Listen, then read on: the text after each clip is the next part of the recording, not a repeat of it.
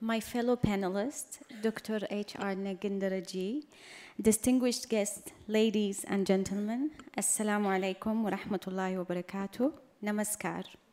It is my privilege and honor to be here among you, and I would like to thank India Foundation and the Center for Soft Power for putting me together in this wonderful confluence of people and ideas. Power as a concept often tends to be defined in a tangible or hard terms.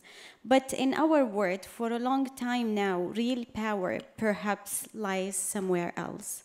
There is no doubt that nations can manage more without force using the three pillars of soft power, defined by Joseph Nye as the originator of the concept: political values, culture, and foreign policy. One of India's greatest strengths lies in its culture, and what makes it even greater is the millions of individual sources of soft power, like people like you and me and many others. Imagine an underweight baby weighing a little over a kilogram at time of birth. Imagine a childhood spent battling illness, both known and unknown. Teenage life, consumed by a quest to seek answers that plague you night and day, and a lot of suffering. Now imagine that underweight baby who, while growing up, survived lupus, septicemia, and cancer. And for people who don't know what is septicemia here, septicemia is a condition when the whole blood gets inflamed and attacked by the antibodies, and rarely people survived this. I have survived this situation.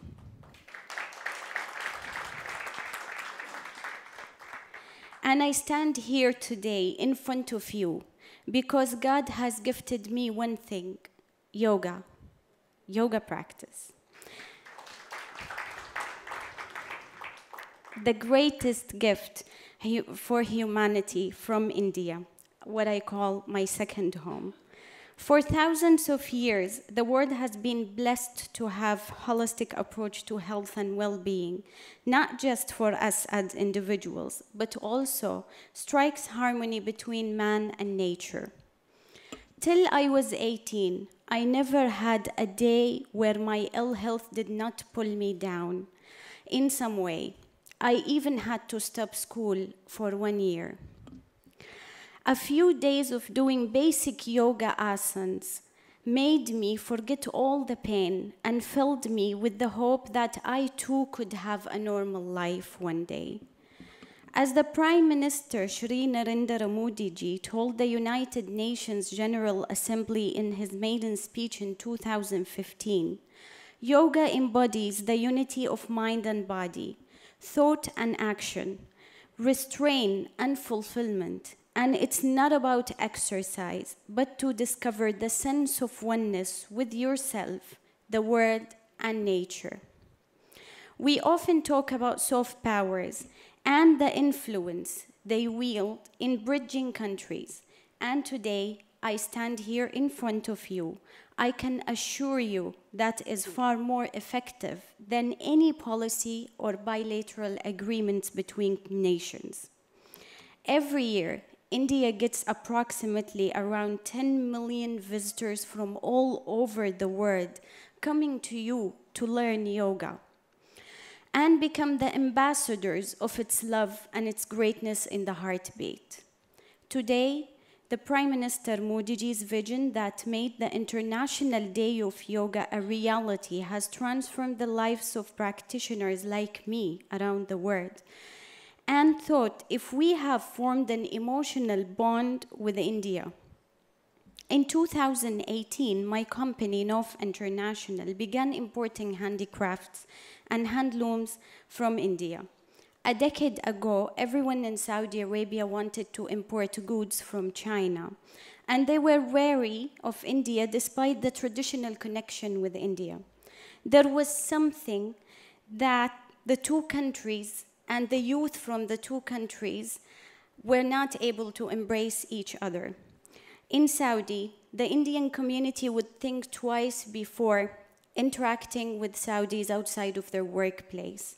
And Saudis will feel distant from the Indian diaspora, which is one of the largest in my country. I saw a resurgence in my country's interest in India from the time I started teaching yoga and speaking about Ayurveda in Riyadh and Jeddah. The fascination with yoga, and by extension, yoga, increased manifold after the first International Day of Yoga. Everywhere I went, people asked me about India. Many of you here would think a Saudi fallen in love with yoga, an American benefiting from Ayurveda, or a Japanese national excelling at Bharatanatyam is a success of India's soft power. It is something more than that. Since I have been practicing yoga, India was the last place one would connect to it, despite yoga originated here. American companies would certify yoga and have the right to approve or disapprove. The fact that this is changing as I'm standing here, and as Dr. Nagindara has mentioned about the Ayush Ministry and the QCI regulations of the yoga system, it is really changing. And this is the success of soft power. The International Day of Yoga is an epoch-making change that has made Indians aware of their power. There are many changes taking place in Saudi Arabia as well, and they are truly empowering women. Be it women being allowed to drive or visit football matches, cinema theaters are opening up, and making wearing an abaya or the cover is an optional choice, have happened in the last couple of years. Many of these changes, especially what one would call soft, in this aspect, sports has played a great and important role. Many years ago, a lot of women in Saudi Arabia started many sports in their own circles like me, and now they lead in their fields. The appointment of Her Royal Highness Princess Rima bint Bandar Al Saud as the Deputy of the Sports Authority has been a watershed moment. What can be a bigger example of women empowerment in Saudi Arabia through sports than my friend Lina Al-Maina, who has been appointed as a member of Majlis Ash-Shura in 2016. The Shura Council is a formal advisory body of Saudi Arabia with the power to propose laws to the king and the powers to interrupt laws, with Lina being and Princess Rima in the General Sports Authority. It is nothing less than a new dawn for women's sports and authority in Saudi Arabia. Many of my friends in Jeddah, both Saudis and Indians as well, from the Indian community, suddenly rediscovered each other around 2015 when the first United Nations International Day of Yoga took place. There was a great buzz about understanding yoga and learning yoga with each passing year. The number of people only increased. I myself have trained more than 8,000 people in yoga since 2004, and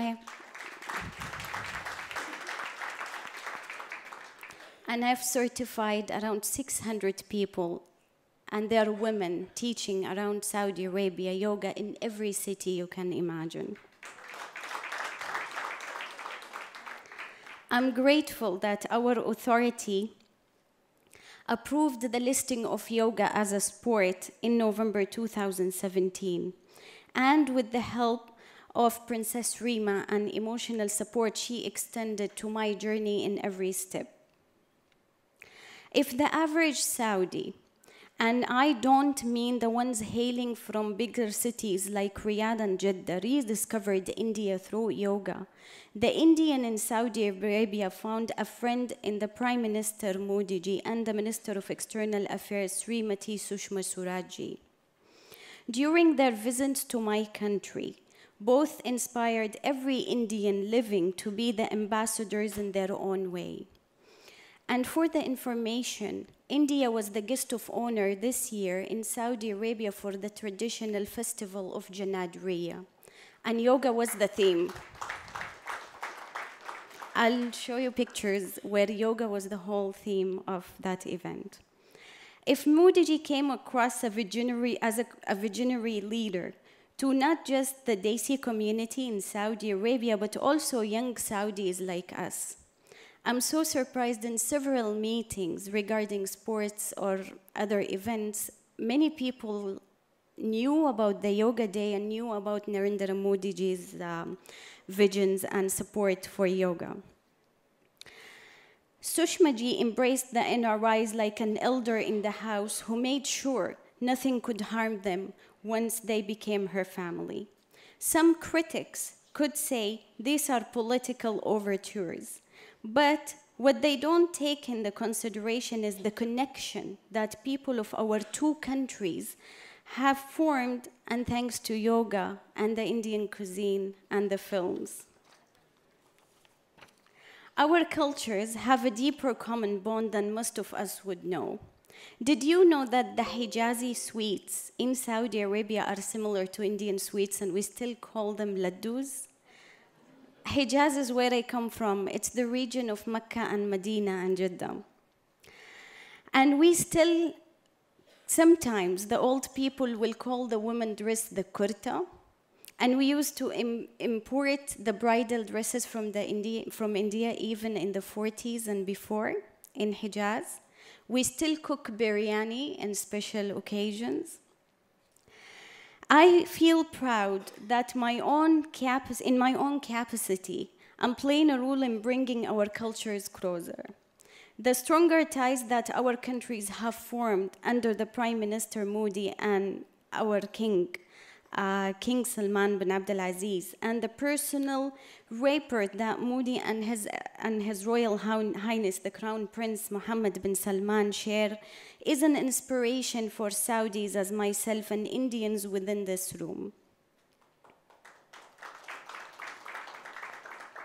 Cities and towns as well across India and Saudi Arabia. It's not a regular thing when young Saudis from tribal regions such as Al-Aflaj, Al-Kharj, and Al-Qasim make a beeline and travel to India to learn more about yoga and the culture. It is something extraordinary, and we are all part of it. In the end, I would once again like to express my thanks to India's Foundation and the Center for Soft Power for giving me the chance to be here and share this experience with you.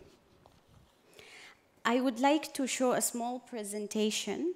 It just to show the journey of yoga in Saudi Arabia, and do I have, is this the one? Yeah. Okay. So I'll explain about some pictures. This is in the National Guard Hospital. It's a military hospital, and it's about breast cancer. We spoke about yoga for breast cancer. And the two are, one is a doctor, and she's a yoga teacher, and the other one is a health educator, and she's also a yoga teacher, who is now in India, in Rishikesh, learning some yoga. This is from our initiative for multiple sclerosis with King Abdulaziz University in Jeddah. And we were sponsors. We, since 2004, provide free training and free classes for people with autoimmune diseases and cancer. So we extended our support to the MS Foundation. This is a big event happened with the Gold Gym in all their branches, and it was about yoga and breast cancer. And we could not accommodate the number of women came to the centers to attend the classes for yoga and breast cancer. This actually is a training program we have done for a group of yoga students with the support of the Consulate of India. And this was the graduation. And she's one of the best students. She's a horse rider. She's a Saudi lady as well, and she's a very dedicated yoga practitioner. She spoke about her journey with depression and how yoga helped her on TV. This is also from our programs with the Indian consulate. This is also one of our programs. This was in the American consulate, and actually the wife of the consul herself attended our classes for 8 months continuously, and she had an event with us. This was a trail. We were trying to see if Saudi women will wake up at 6 a.m. on a Friday, which is off in Saudi Arabia, and come to practice yoga, and we were surprised with 110 women came, and we started at 7 a.m. sharp. This is a speech I gave about naturopathy, career guidance, and yoga in the Indian school in India. And this is about the yoga day we have done in Saudi Arabia for the Indian school for the kids. This is also the first yoga day. People were laughing on the stage. We had an expert for laughter yoga. So we have eminent personalities and diplomats are standing there, some public figures, and all are laughing. This is from this embassy in Riyadh. She's also one of our students, Sarah. She's a very advanced practitioner, and she led the Yoga Day protocol in the embassy in 17, I think. And this is from 2017.